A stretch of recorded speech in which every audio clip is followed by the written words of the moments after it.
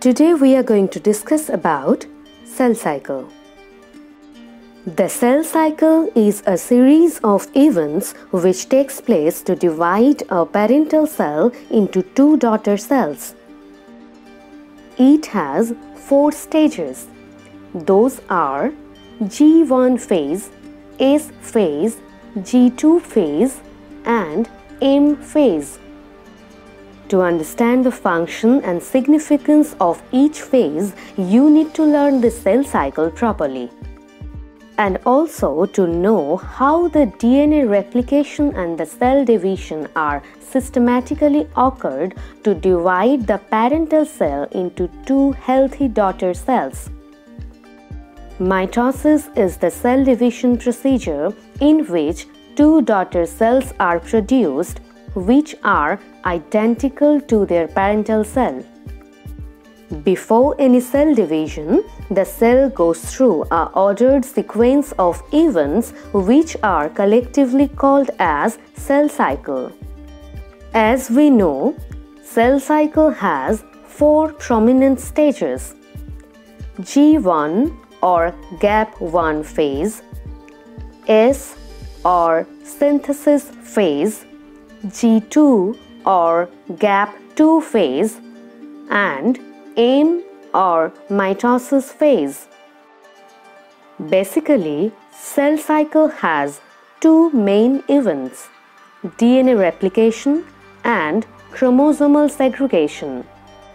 In the S phase or synthesis phase of the cell cycle, the DNA replication takes place.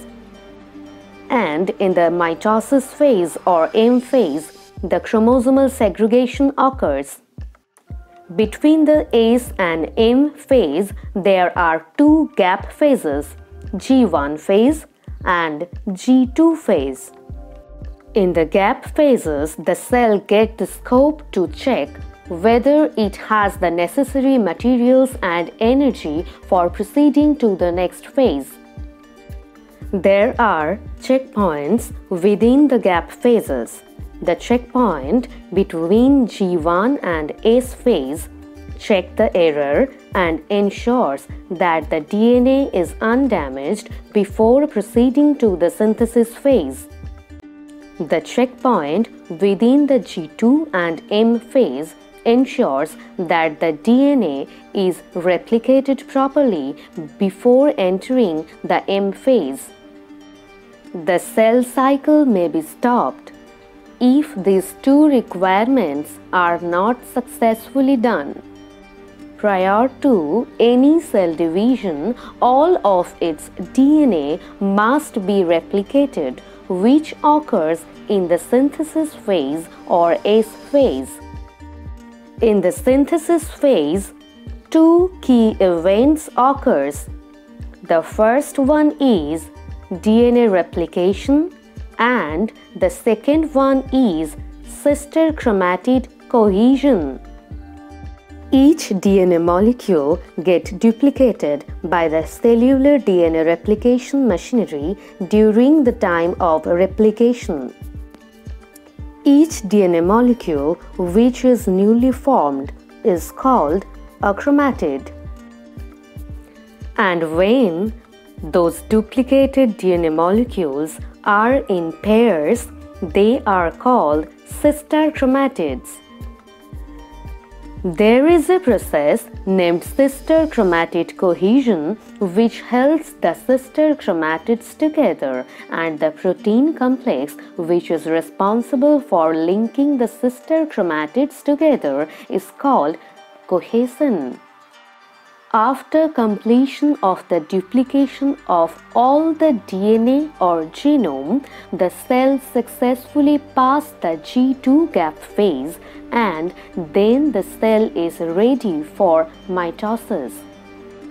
During the time of mitosis, the sister chromatids move to the opposite direction by going towards the opposite poles of the cell.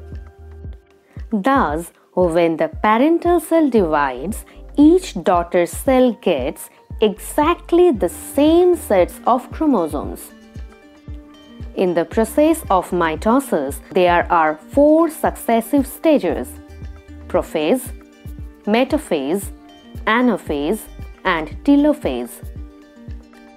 After the completion of mitosis, the cytokinesis process starts, which divides the cell into 2 daughter cells. When the cell does not undergo mitosis, it stays in interphase, that is, G1, ACE, and G2 phase of cell cycle. Here, DNAs are being shown in this straight format for simplifying it, but in mitosis, the compact condensed stages of chromosomes are only present. In prophase, chromosomes get highly condensed and prepares for segregation. And then, nuclear envelope breakdown takes place. Microtubule organizing centers also migrates to the opposite poles of the cell, which signals entry into the metaphase. In metaphase, microtubules arise from microtubule organizing centers, which are present in each pole of the cell. Attach the kinetochore of the centromere of the each linked sister chromatin pair to the opposite pole of the cell. This is the bivalent attachment. Each daughter cell gets the exact same number of chromosomes due to this bivalent attachment. Now, the microtubules start pulling the sister chromatids towards the each pole, but due to the presence of cohesin rings, chromosomes are aligned in the middle or the equatorial region of the cell. In anaphase, at first, the cohesins between the sister chromatids are lost, and then those chromosomes start to migrate towards the opposite pole as microtubules start to pull them. And finally, in telophase, new nuclear envelope starts to appear and 2 nuclei form, each containing a full set of chromosomes. Telophase is the last stage of mitosis. The cell finally divides into 2 daughter cells. Those are identical to each other, and this is done by the process of cytokinesis.